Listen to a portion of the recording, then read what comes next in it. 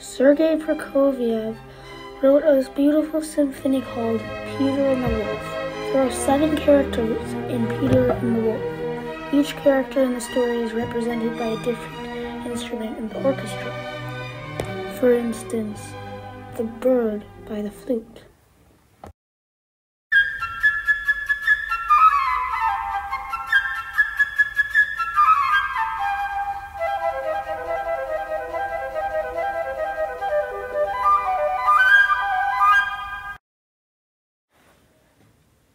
The duck by the oboe.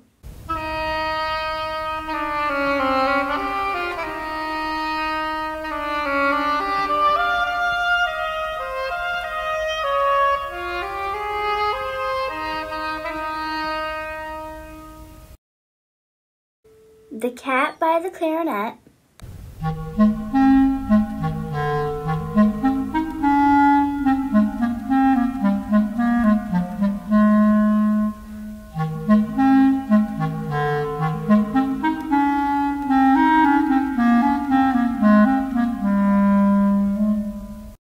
The grandfather by the bassoon.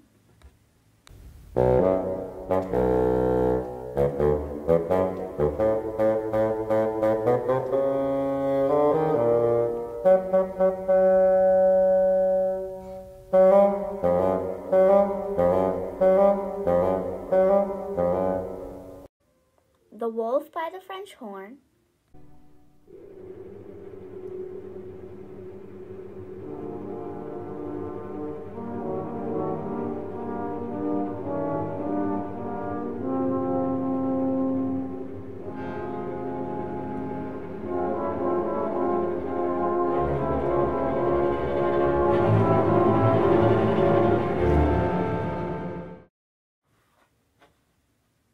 The hunters by the kettle drum.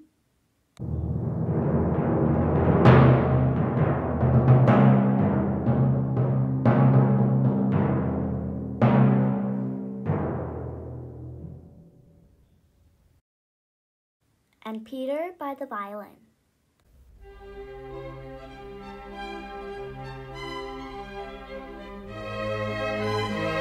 Each of the instruments in this story also comes from a different family in the orchestra. While there is only one instrument representing the string, brass, and percussion families, there are many woodwinds in our story.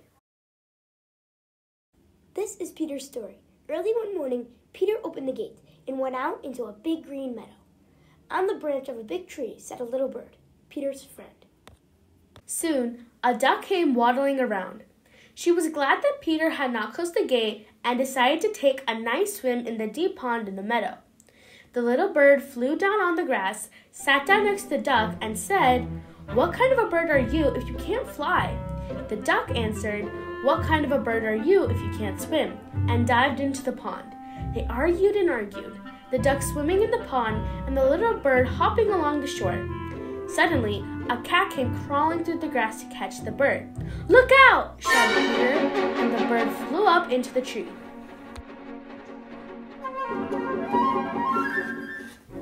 Just then, Grandfather came out.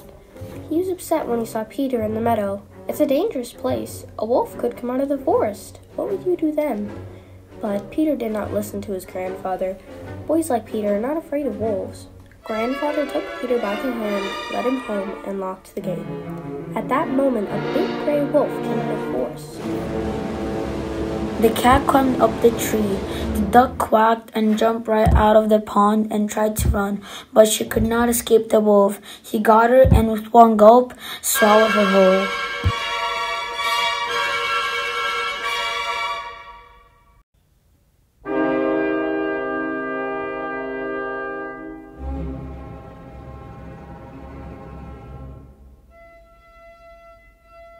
And this is how things stood.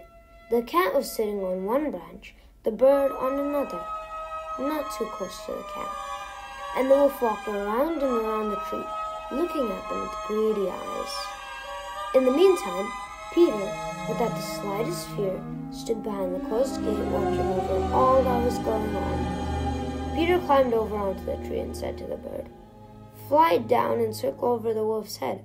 Only take care that it doesn't catch you. The bird almost touched the wolf's head with her wing.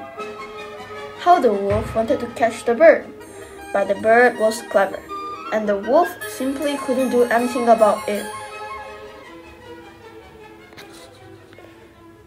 Peter made a lasso and caught the wolf by the tail. The wolf began to jump wildly, trying to get loose, but Peter tied the other end of the rope to the tree. On and on went the struggle between Peter and the wolf.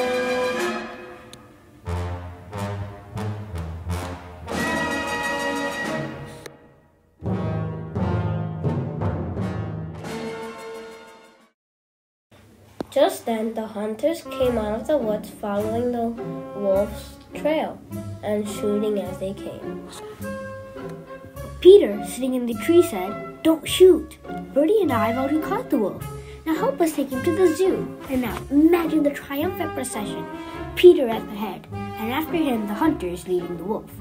Winding up at the procession, Grandfather the cat. Grandfather shook his head and grumbled, "Well, and if Peter hadn't caught the wolf, what then?"